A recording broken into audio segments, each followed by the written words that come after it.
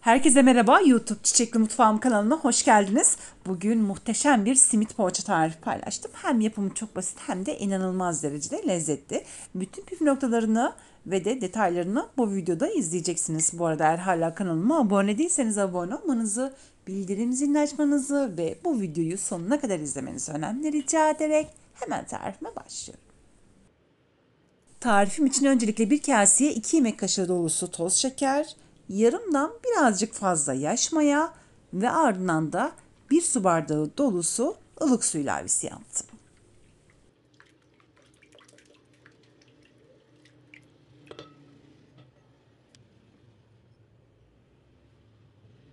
Bir su bardağı ılık süt ilavesi yaptım. Yarım bardaktan birazcık az eritilmiş tereyağı, yarım bardak ayçiçek yağı ilavesi yaptım. Bu arada bir tane de yumurta ilavesi yaptım ama ekranda gözükmemiş. Ve 1 tatlı kaşığı tuz ilavesi yaptım. Yumurtayı tekrardan söylemek istiyorum. Bir tane de yumurta ilavesi yaptım ancak yumurta ekranda gözükmemiş. Zaten malzemelerin bütün detaylarını açıklama kısmına yazacağım. Hepsini karıştırdıktan sonra un ilavesi yapıyorum. Burada toplamda 5,5-6 bardağa yakın un var. Biliyorsunuz ki ben bütün poğaça tarifleri videolarımda ve yemek tarifleri videolarımda standart su bardağı 200 ml kullanıyorum.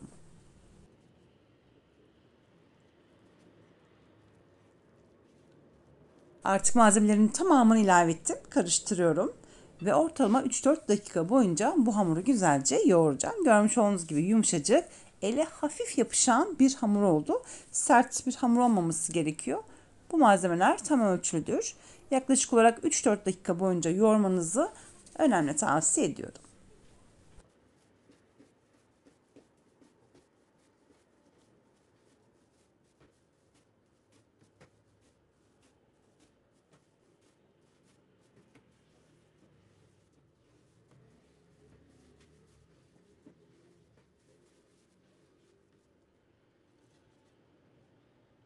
Poğaça hamurunu yaklaşık olarak 3-4 dakika boyunca yoğurduktan sonra hemen bir kaseye aldım ve üstünü sarıp yaklaşık olarak 1 saat boyunca mayalanmasını bekleyeceğim.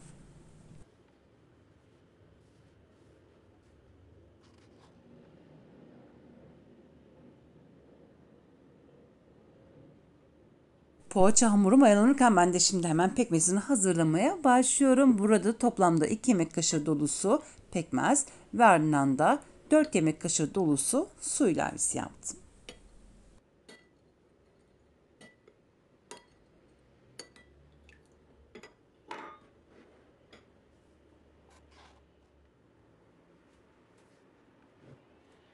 Aradan toplamda 1 saat geçti. Bu arada hemen şunu belirtmek isterim ki çok fazla hamur kabarmayabilir. O önemli değil. Dinlenmiş olması yeterlidir. Ve şimdi hamurun birazcık gazını aldıktan sonra az miktarda yoğuracağım ve bezeleri artık ayıracağım.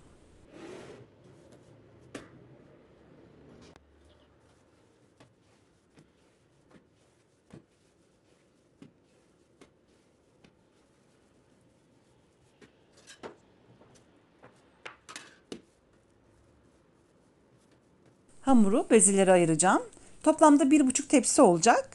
Hemen şimdi minik minik bezeleri ayıracağım. Çok fazla bezeler büyük olmasın. Mandalinadan birazcık küçük olması yeterli olacaktır. Sıcağı sıcağına yenilmesi gereken muhteşem bir simit poğaça tarifidir. Hemen fırından çıktığı gibi servisini yapabilirsiniz. Gerçekten de 10 numara bir lezzet. Deneyenler eminim çok beğenecek. Şimdi hemen hızlı bir şekilde hamuru bezelere ayırıyorum.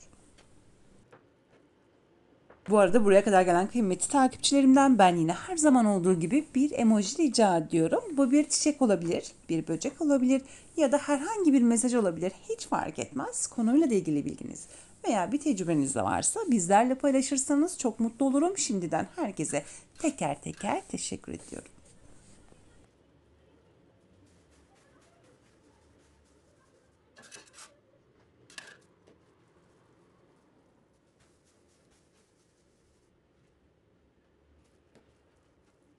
Bu arada şu anda burada 16 tane beze görüyorsunuz ama ben toplamda 25 beze yaptım. Birazcık daha bezeleri küçülttüm. Çünkü yaklaşık olarak 2 tepsi çıkacak.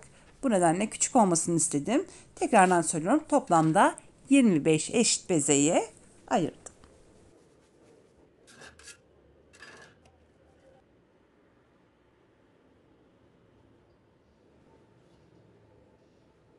Bezelerin üstünü kapatarak yaklaşık olarak 25 dakika boyunca dinlendirdim ve şimdi hemen diğer hazırlıklara devam ediyorum.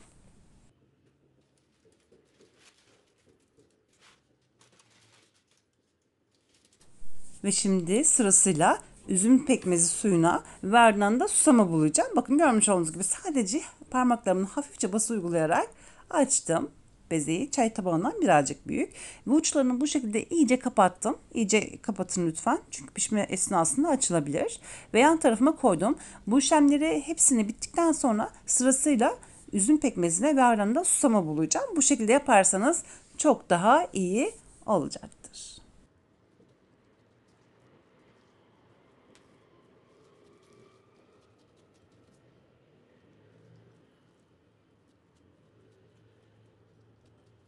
Çok lezzetli bir simit poğaça oluyor. Deneyenler eminim çok beğenecek. Yumuşacık oluyor.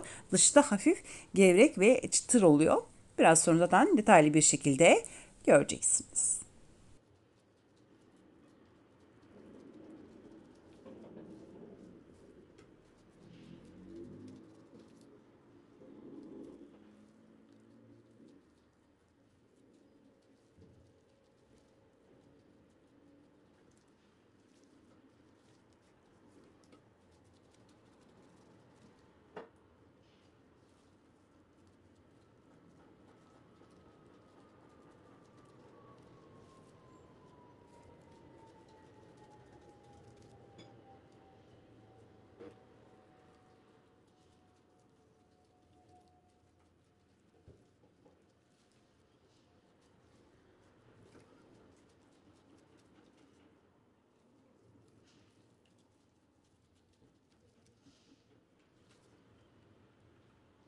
Hazırlamış olduğum bezeleri görmüş olduğunuz gibi tamamını üzüm suyuyla ıslattıktan sonra hemen bol miktarda kavrulmuş susamla buluşturuyorum.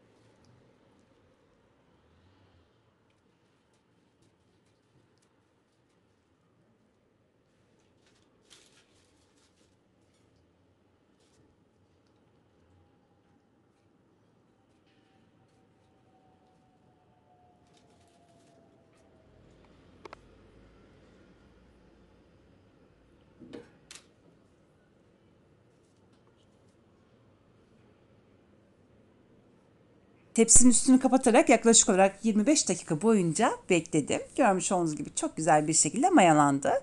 Diğer tepsiyi de hazırladım. Toplamda 1,5 tepsi oluyor. 25 beze çıktı. Üstlerine keskin bir bıçak yardımıyla bu şekilde çizikler attıktan sonra hemen 175 derecelik fırına vereceğim.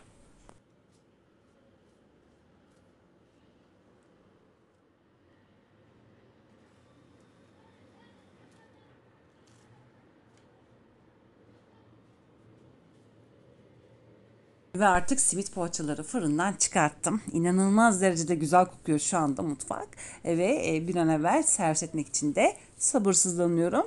Hem çok güzel bir şekilde kabardı, yumuşacık oldu. Hem de hafif bir çıtır oldu. Biraz sonra göstereceğim sizlere. İçindeki kaşar da çok güzel eridi. Hemen sıcağı sıcağına servis yapabileceğiniz şahane bir tariftir.